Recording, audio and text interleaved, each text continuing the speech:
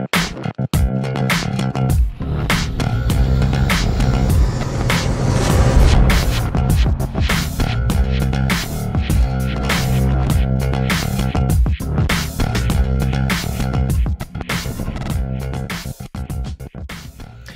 my name is John, and today I'm going to be going over a tutorial that I would like to call double negatives.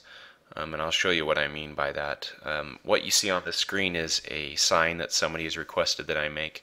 I've been trying to avoid the garage during the heat, but the heat's come down about 10 or 15 degrees, and the sign needs to be done by somebody's birthday. So while I'm making a sign, I might as well go ahead and create this tutorial because it's not something I've done in the past, and I think it comes in really useful. So what you see on the screen is this sign. This is my 2x4 table, so I'm creating a sign that maxes out my table, and it's going to be for the Williams family, and they would like this elk placed right inside of this pattern with all of the details. Ignore the mountains on the right for now. In fact, let me go and make sure these are all in the same layer. So double negatives. Why do I need double negatives? Well, I'll show you. If I center this, if I highlight both these objects, Alt-K, and do a center and center, toggle my show fill with an Alt-S so I can see things. If I were to take this elk, move it down, and take these two signs and try to do an XOR weld, while you see everything here, all of these pieces are going to get dropped out, and we're going to lose a lot of detail on the elk. We want the detail, and so what we're going to do is create what I call a double negative. I don't know if that's necessarily the appropriate term, but it describes it in a way that I understand. So I'm going to take this elk and duplicate it with a Control D for duplicate. I'd recommend getting used to these commands. I would show you where they're at, but I don't remember anymore. You know, these tools, and so I'll try to mention the hotkeys as I use them. So I'm going to take this elk, I'm going to break it apart, Control B, and I'm going to take all of its inner pieces that would normally be cut out and delete them. What I'm working with is this silhouette. And just bear with me, I'll show you what I'm doing, and then it'll all make sense here in a minute. So if I take this image now and highlight it, and I come over to the stroke and fill tools and come to this line style tool, I'm going to click on this thick line, and I'm going to thicken that line, and I'm going to do it by let's say 5/8 of an inch. And the reason why I say 5/8 is because I've created this tutorial already with a 3/4 inch line. It seemed a little thick to me. A 1/4 inch line seems a little thin. I'm making it 5/8, which is actually going to be I think 5/16 by the time it's said and done. What you have to realize is when you do this line thickness tool, it expands the line by 0.63 overall, and it does it from the center line. So that means if I have a line and I do a 1 inch line, I'm going to go a 1/2 inch one direction and a 1/2 inch in the other direction. I wanted a 5/16 gap, so I doubled that, and now I'm going to click the basic weld, and what that did is this fattened that line up by half of whatever I put in there. So if you put an inch, you'll have a 1/2 inch gap. So if I center these with a Control K and zoom in, you can see if I were to measure this line, there we go. This point to this point, we're about, I didn't quite measure that right. We're just under 3/8 of an inch, I believe. 0.375 would be 3/8 of an inch, so we're just under that, but we're over a 1/4. So what I'm going to do is I'm going to take, Control Z, get that back on there. Take this image and then select this one and Control K to center them on each other. And I'm going to take these and move them down. This elk is a little big for this area, so let me just shrink it down a little bit, recenter it, Control K. Bring this down, and this is where it's going to start to make sense. So I'm going to take this outside expanded image of the elk and do an XOR weld on this sign. If I do an Alt-S, you can see what I'm trying to accomplish. I'm trying to take this male cutout, put it in a what would normally be a female cutout, but I want to keep all the everything the way it is as you see it. Now if I were to cut this out, this whole centerpiece would drop out, so what we have to do is bridge it. First of all, I'm going to break this piece apart, just because I know I haven't taken all of these pieces and doing an XOR weld, so I'm going to group them with a Control G, XOR weld them onto this piece, and nothing's changed from what you can see. But let's go ahead and create these bridges. So I'm just going to take my box tool, and I'm just going to come down here, and I want to make sure I'm probably at least 1/4 of an inch. Yeah, let's make it 3/8 of an inch. If I can type right, 3 divided by 8, hit enter. So 3/8 of an inch wide. That's a little thick maybe, but we'll work with it. And I'm just going to duplicate that a few times. So Control D, I'm going to go ahead and put a section maybe right here.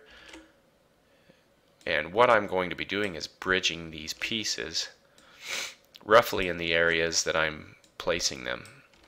And as large as this sign is, I want a few bridges. You could probably get away with 3 of them, but I want to make sure this is stable. So I'm going to take this piece, maybe try to rotate it, make it look like the scenery around it. Let's try to divide this between this point and this point roughly. And I'm just going to select the inner object, the outer object, and do a basic weld. And excuse my sniffling, I've got a little bit of a cold. And now I'm going to blend this bridge in. I'm just going to take this shape and try to make it look a little bit more natural than it does now. Maybe don't make it too symmetric, drag some lines around, and you may have to play with it for a while to kind of get a good idea of what it might look like. This looks a little too symmetric right here. So if I Alt S and toggle my fill, you can see this is the bridge I created. Looks a little funny, but you can come in here and mess with these things later and try to get it to look a little more natural.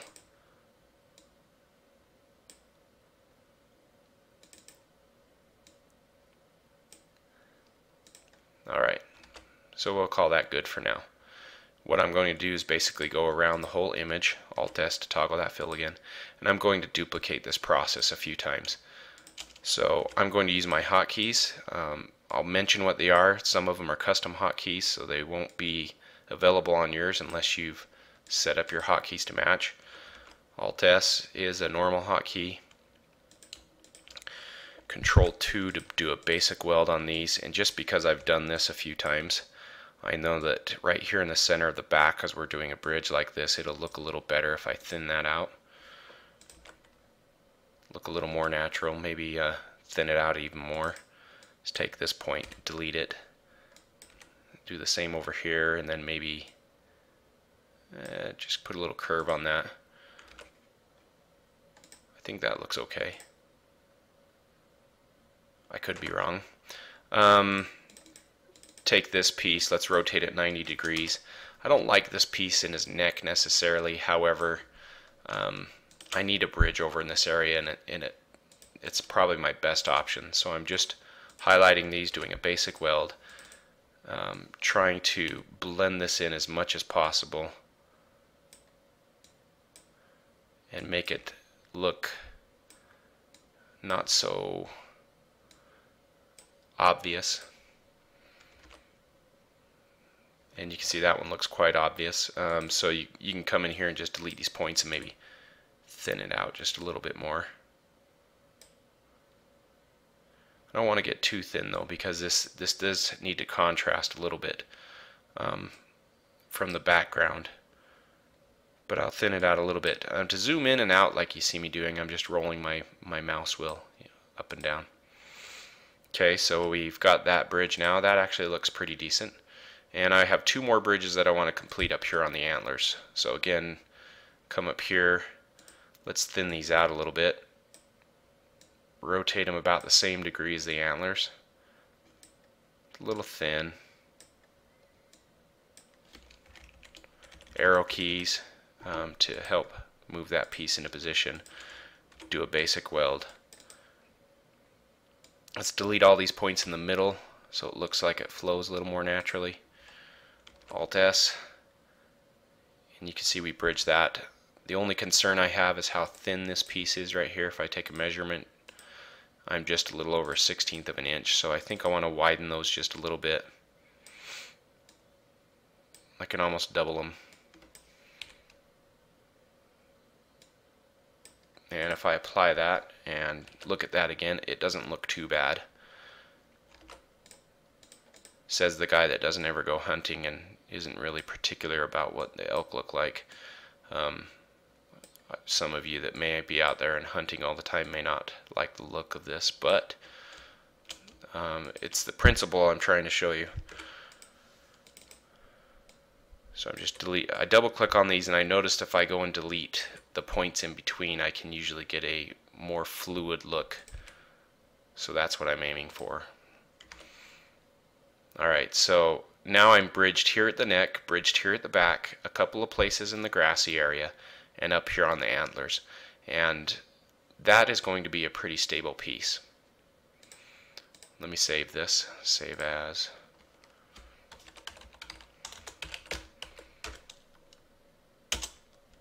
Alright, but I want to show you this in a couple of different instances, and this is where the mountains come in. So I'm going to go do a Control Z and undo everything that I just did.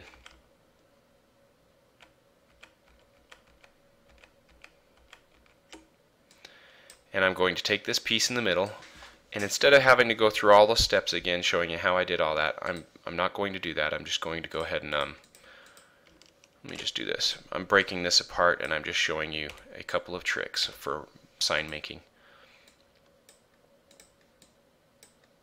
Alright, so let's move this off here.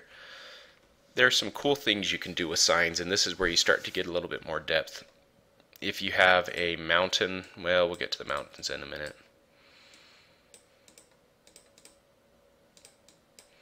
Alright, this is where you get some really cool things you can do with signs. It's to take these images and maybe put them slightly on and off of a piece like this. So you go about the exact same steps. You take your outside image and XOR weld it. Actually, let me duplicate this. Control D so I don't have to do it again. And Control D. I just want a couple more of those because I'm going to be showing you some things. Take the outside image around the elk and XOR weld it with whatever piece you're trying to join it with. Then you can come and delete this outside piece. And then if you were to go and bridge this, as I'm not showing right now, you can get this piece partially on and partially off. You'd probably bridge it right up here, maybe right in the grass for sure. You could easily bridge this here and then once down here. Give yourself at least 3 points. And then you can come in here and make a sign, do a mountain range or whatever you wanted to do, and give your sign some depth. You can do some really cool things with that. Let's go ahead and do the exact same thing. Alt S to toggle my fill. In an image that already has cutouts, such as this mountain here, if you were to try to combine them, you're going to get some possibly funny looks like this. So just be careful how you do it. But if I were to take this mountain, break it apart, get rid of all of the stuff in the middle, and this, you'll go and mess with the proportions, unlike what I'm doing right now, to a degree. But the exact same thing. Take the image you want to silhouette it against, do an XOR weld, delete this outside piece now, and you can go ahead and put in things like this. I imported this other mountain range. It would be unnecessary. You just mess with it. But these are some cool things that you can do, and it's an easy way to do it. So again, to summarize our steps to get started, at least, you take your image, you duplicate it, Control D, Control B to break it apart, delete all the dropouts inside, highlight your image again, come over here to the line style tool, create on the thick line button, and I know I'm moving fast, so make sure you pause the video if you need to. Put in double the size of the gap that you want. So if you want a 1/2 inch gap around this whole thing, put in 1 inch. And before stepping off and clicking anything, make sure you come in here and do a basic weld. If that does not work for you, look at my other tutorial on how to get that to work. It did not work for me for a while, and I found the trick to it and put it in a video. Then you could take these two images and center them. So highlight the two images, Alt K, with align to last object selected. You can center and center, and those are the basic steps other than welding. You'll take this image, you'll go and cut it out of whatever you want. This one will be in between, and you have to bridge it at that point. So that's the conclusion of this tutorial. Again, you can do some really cool things with this, such as signs like this, or let me pull up the one I just did, or doing something like this. This sign I still have to work on, but that's not covered in this tutorial. I'm going to put some trees and things in there too and make it look a little bit better. So again, accomplishing this look and accomplishing this type of look, which I actually really like, I think this is cool, is really easy, really simple. If I'm not describing it, I can do it in a matter of minutes. You got to play around with it. You can get some really cool images. Speaking of images, I'm not getting any benefits or anything for giving this guy a plug, but the mountains, the elk, and all of the scenery comes from Sign Torch. I think it's his 2011 bundle. I'm not positive about that, but I purchased them from him, and you can do some really cool things with the images already. So again, he's not giving me anything. He doesn't even know I'm putting this plug in for him, but there's some really cool images, and I've been able to make some cool things with the things that he's provided. Anyway, I hope you've enjoyed this tutorial, and if you have any questions, be sure to let me know down in the comments. Thanks.